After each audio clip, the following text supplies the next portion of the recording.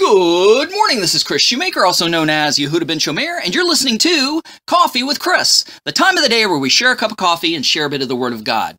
Thank you so much for joining me on this Monday morning for a hot cup of coffee and a hot cup of the Word of God. Mishpatim, Judgments, is our Torah portion for this week. And our Sidra, our Aliyah, our passage for today is Exodus chapter 21, starting with verse 20, going all the way to chapter 22, verse 3. But let's hang out in chapter 22 and read the first 3 verses. If a thief found breaking in is struck so that he dies, there's no blood guilt on him. But if the sun had risen, there is blood guilt. And he is to make full restitution. If he has nothing, then he must be sold for his theft.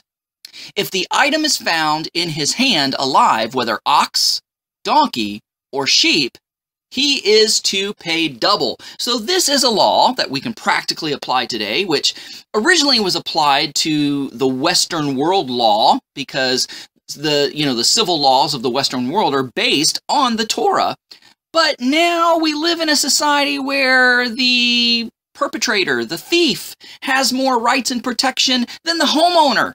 But we see here in this that if a thief is found breaking and entering, and he's struck so that he dies, so it's implying that it's nighttime, you can't see who it is, you called out and he's not answering, so you grab a baseball bat or you grab a knife and you kill this guy because you don't know if he's come in to murder you, to rape your wife, to burglarize your possessions, so you're just protecting your castle, you kill him, no blood guilt.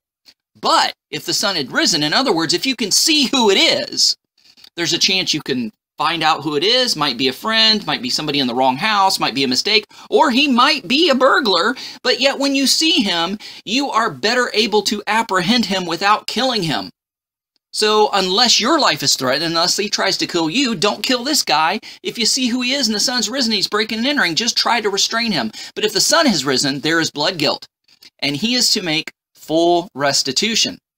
So now it's talking about the thief. If he has nothing, he must be sold for his theft. So they didn't go to jail back in the Bible time. They didn't have jail. They just had temporary holding cells until a judgment was rendered. It's not like somebody sat on death row for years or sat in jail and served a term of, 4, 20 years, whatever.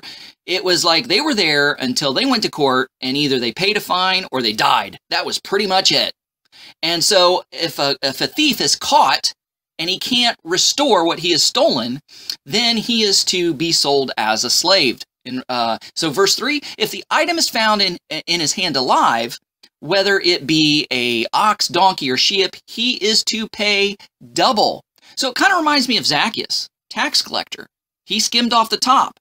He gave Rome what Rome wanted, but he took a little bit for himself, and he says, Lord, to show you I'm truly repentant, I'm going to pay everybody back double. I think it's double if I remember the story correctly. In other words, it's like, I'm just not going to give him back what I owe him. I'm going to give him more. And I think that this verse was being implied when he said this. So I said I would read to verse 6, I believe. No, that's good. We'll just stay at verse 3. We may pick up something else later. But I just wanted to show where our Western world gets a lot of our laws and how they should be applied in the society that we live in. Sadly, that's not so much the case, but we see Torah's point of view and we know that God is holy, so we know this view is right. Guys, thanks so much for listening. Go out there and have a great day. Shalom, and God bless.